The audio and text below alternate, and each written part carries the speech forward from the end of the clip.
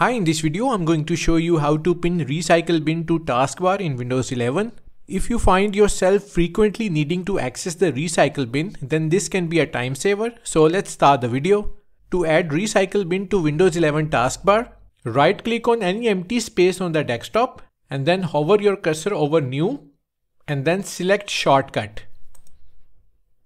Type the location of the item, enter this path. I have written this path in the video description so you can copy it from there.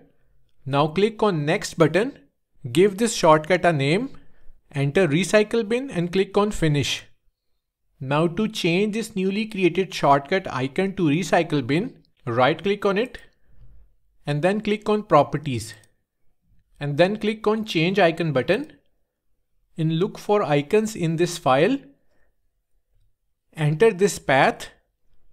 I have written this location in the video description. Now click on OK. So this is the RecycleBin icon we are looking for. So select it and click on OK. Again click on OK. As you can see, the icon has been changed. Now right click on RecycleBin shortcut and click on Show More Options. And from the menu, click on Pin to Taskbar.